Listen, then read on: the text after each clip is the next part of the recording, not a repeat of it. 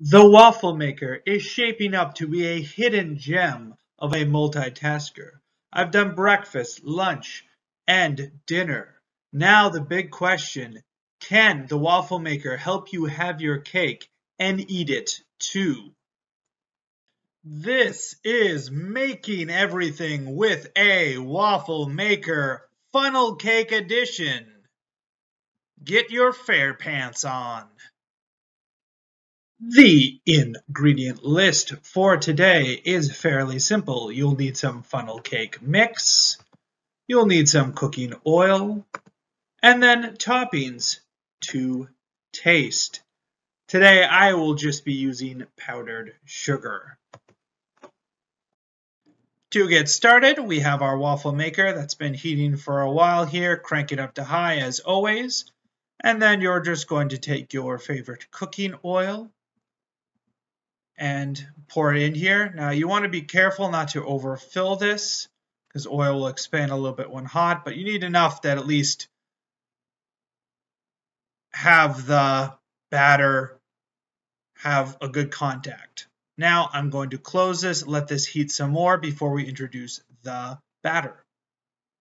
So with the batter, just use your favorite funnel cake mix. I'm using this one with a pitcher, and I'm just going to follow the instructions in the back, adding the mix and some water.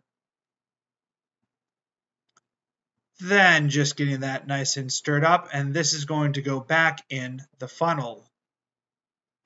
Now that our funnel is ready to pour and our oil is as hot as we are going to get it, I have my trusty clippers on the side here, and I'm going to take a deep breath because this is a very hot oil and start pouring. Now I think the instructions say a lattice shape. I just panicked and started doing swirls.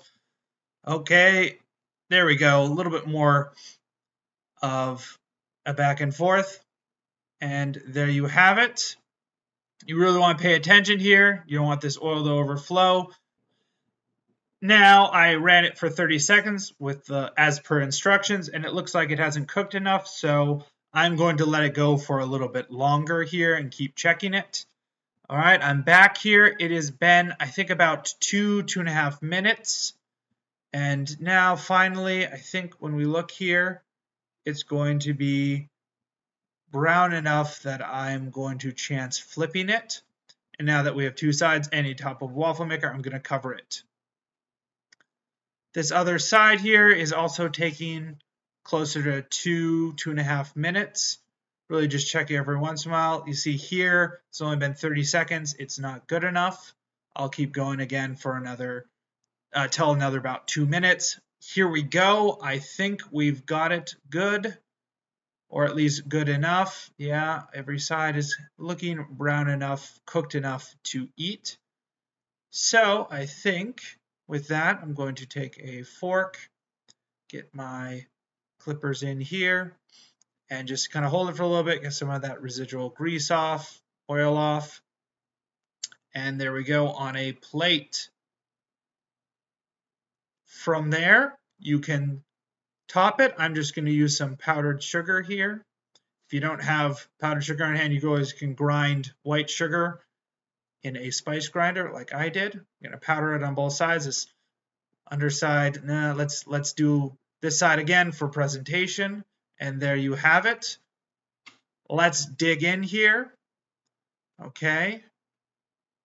First of all, you want to do this one hot. Okay, this is immediately sweet, delicious, fried goodness. I mean, I really just can't stop eating this. I know this isn't quite as fluffy as a normal funnel cake, but man, it is quite delicious. Gotta keep going here. Oh boy. The waffle maker certainly makes a type of fried dough, but how does it stack up against a traditionally made waffle cake? Let's take a look. This is using the same batter traditionally. You can see here, much lighter, airier. It cooked in 30 seconds per side. So quite a bit different between the two. So then, what's our take home? Yes, I'm going to chalk this up to a victory. The waffle maker can make a kind of funnel cake, albeit a longer cooking, flatter, but nevertheless delicious waffle made funnel cake. Look, slather with plenty of sugar and no one will complain. Well, thanks for joining me and making this Everything with a Waffle Maker a fairly fun event. And don't forget to brace yourself for awesome.